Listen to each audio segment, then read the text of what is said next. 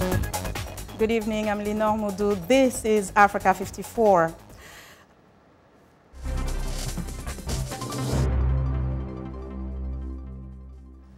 U.S. President Barack Obama departs Thursday on a highly anticipated trip to East Africa. Mr. Obama will arrive in Kenya Friday, the homeland of his father, as he highlights growth in American economic links with sub-Saharan Africa. The president will attend the Global Entrepreneurship Summit in Nairobi. Some of the people in his father's homeland are hopeful Mr. Obama will make some less official visit to the villages in Kenya, possibly stopping by the home of his grandmother, Sarah Obama. And Kenya is also a critical U.S. ally in the battle against the Somali-based militant group Al-Shabaab, which massacred 148 people in April at a Kenyan university near the Somali border.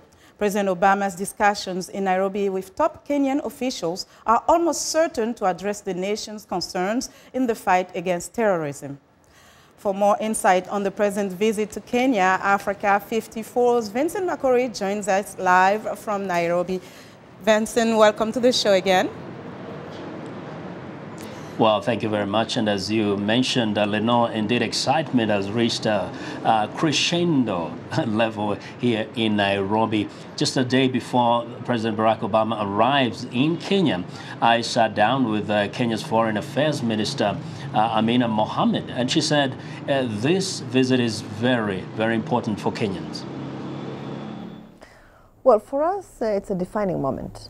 It truly is a defining moment. It's the first time that an American sitting head of state is visiting our country. It hasn't happened in the 52 years of independence, you know. So it's really a big and huge moment for us. And all these years we didn't have the issues that you're referring to, right? But still, none of them came, okay? So I think it's his coming now is just recognition of the kind of leadership that we have, a pragmatic, energetic, passionate, driven leadership, but also recognition of what Kenya has been able to achieve, right? In this, you know, in the last few years, our collaboration, especially on security, is historic. It's been there. Of course, we've enhanced it a lot in the last few years because of the threat, the global threat, actually, that we all face. And it's, you know, insecurity is not unique to this part of the world. And Vincent, clearly security is on the agenda, as Mrs. Mohammed mentioned. What other topics of discussion did she talk about with regards to what her ministry is hoping from, that will get out from this trip? You know, there has been, you know, no shortage of expectations here. But indeed, that issue of counterterrorism is really at the very top of the agenda. There have been reports, in fact, the government of Kenya today did condemn CNN for reporting that Kenya has become like a bed of terrorists. And therefore, the country is very concerned about the image that it is such a dangerous place. They want to do everything they can in collaboration with the United States to really stem terrorism activities in this country. And of course, trade is very important, as the minister says, and you'll hear a little bit more in our next segment of that interview. They really hope to see the U.S. business expand in this country. They want to see more investment. They're hoping that this is going to be that moment that will really define the future of Kenya and the United States in terms of collaboration in business. Now, we talked about the fact that a lot of people are anticipating and looking forward to this trip. Now, in Nairobi, some people have expressed concern and frustrations, actually, in terms of the way the whole visit is being prepared. Tell us more about that.